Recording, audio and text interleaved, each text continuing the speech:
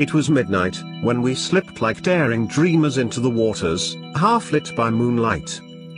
And in that moment, the cathedrals of my heart filled with the following certainties. Poets have written of the moon, but I knew of no poet who could write about us.